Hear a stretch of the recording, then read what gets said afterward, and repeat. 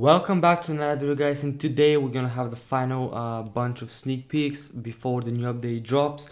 2.5 is coming very soon, and today we're gonna be talking about the healing times, the enemy levels, the radio calls, and the player names and the guild names as well. So first of all, we're gonna start with the player names. So after this update, one-time change, you're gonna be able to change your name only once to the name you wish. There's going to be also a confirmation button because it's only once, so make sure you choose wisely what you're gonna put yourself as, because these names changes are only once in a lifetime.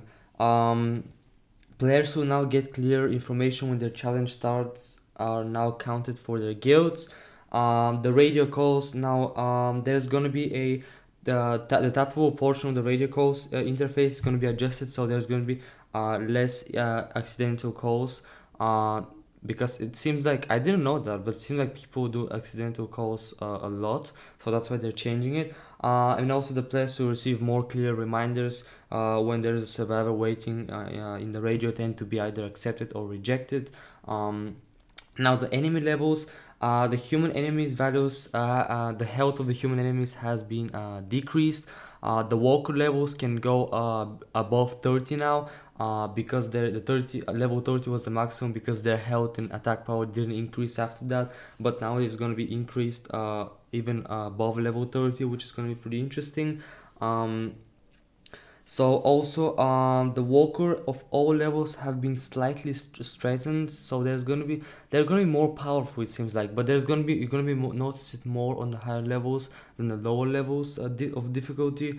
But yeah, and also regarding the level increase above 30, this also includes the human enemies, so the saviors as well. They're gonna be more powerful. They're gonna be able to go even beyond level 30 as well. And finally, for the final sneak peek, the healing times, the hospital has been changed. There has been adjustments. So right now, the amount of time a survivor needs to heal from injuries of all severities is now calculated based on the level of difficulty of the mission where the survivor received the injury.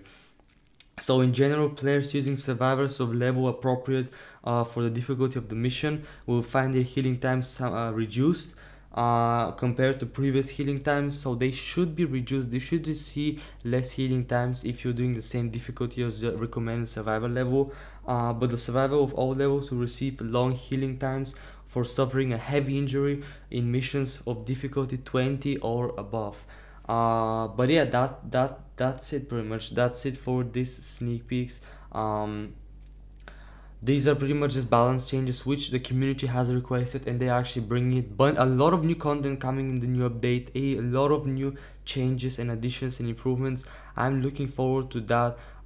It definitely sounds like a very good update. But yeah, that should do it. That should do it for this sneak peek video, and this should wrap up all the sneak peek videos.